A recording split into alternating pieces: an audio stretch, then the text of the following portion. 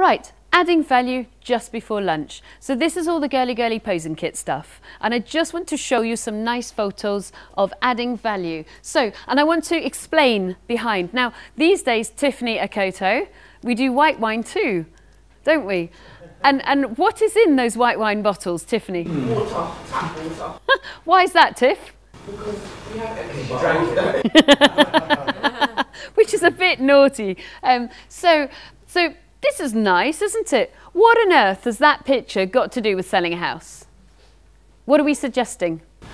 Lifestyle. Just shout that out on everyone. So I think these cost me like £1 from IKEA, and this was the same bottle of wine that I used again and again and again. That's from IKEA, and that actually my best friend Mark made for me because he's a designer and a maker, you know? But that's on our selling brochure, because it's like, oh, you know, how many of you come home from a late night working and think, oh, you know, and if your partner greets you at the door with a glass of wine, I mean, honey, yeah? So you're selling kind of life. Oh, heavens above, what on earth is this? You know, it's just a pretty picture, but it's actually a light from IKEA that's very trendy and very funky. So it's about the perfect life. I don't mean you're trying to make everything perfect, but magazines, this is why I insist on you guys and ladies having a subscription to the relevant property magazine. So whatever your market segment is, buy that magazine. For us as urbanites, it's living, etc. For country people, be Homes and Gardens if you're the posh end, or Country Living if you're a little bit kind of middle market.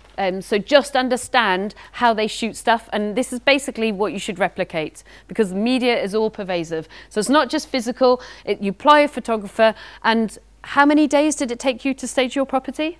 We were buying as well as staging it, but it was the best part of 2 weeks. Yep. Absolutely. And again, if you're doing a joint venture partner, and your JV partner will have no idea how ridiculously long it takes to make these things look good. You know, they'll just be like, yeah, it's a couple of cushions.